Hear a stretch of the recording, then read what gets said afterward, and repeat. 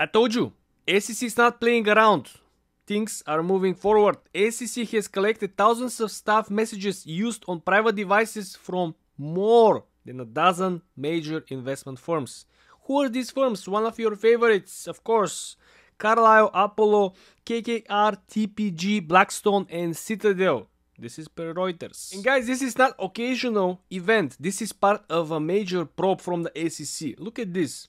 The SEC has collected thousands of staff messages for more than a dozen companies, escalating its probe into Wall Street's use of private messaging apps. Previously, SEC has asked companies to internally review the messages in its investigation of Wall Street using WhatsApp, Signal, and other unapproved messaging apps to discuss work. The 2-year crackdown into potential breaches of record-keeping rules initially targeted broker-dealers, netting regulators over $2 billion in fines. Well, I guess now it's time to up these particular prices because they're going after different big boys on Wall Street. While Reuters and other media have reported that the SEC's off-channel communication probe has expanded to investment advisors, its move to review thousands of their staff messages has previously been reported. What the heck this actually means? Well, employees of these big investment firms, hedge funds, advisories, they simply, instead of using, your company's email, company's communication systems, they simply, download the WhatsApp or some of these other incognito messaging or communication apps. They use them, no one knows what they actually share. Some of these apps have the functionality to simply delete the messages automatically after the other party receives the message. Read the message and the message simply is gone. Why would they use a messaging app that could simply, make the whole communication channel disappears after the message has been delivered, right? Interesting. So this particular move from the SEC, it's in contrast to the broker-dealer probe. In those cases, the SEC asked companies to review staff messages to report how many of these people actually discussed work. So far, so good. SEC has only reviewed only a couple of these messages. Like I mentioned, a lot of messages, in my opinion, especially using the WhatsApp and functionality, might have been gone forever. The messages that they were able and capable to review and restore, we're going to be waiting to see what they actually found out and what they read about over there. The sources spoke to the condition of anonymity because the SEC investigation are confidential. At least 16 of these firms. Just think about. And this is coming days after, remember what happened with two of the biggest boys on Wall Street for mismarking securities, right? Like I said, SEC looks like it's on a roll.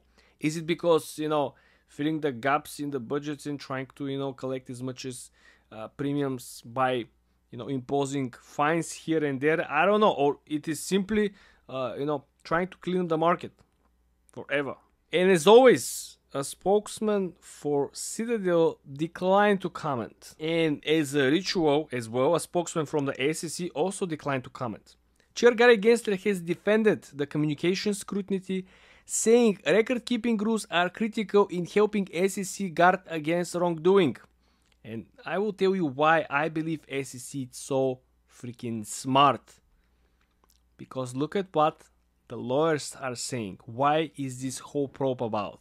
This whole probe about might not actually be for the messaging app. They're after something else. Look at this.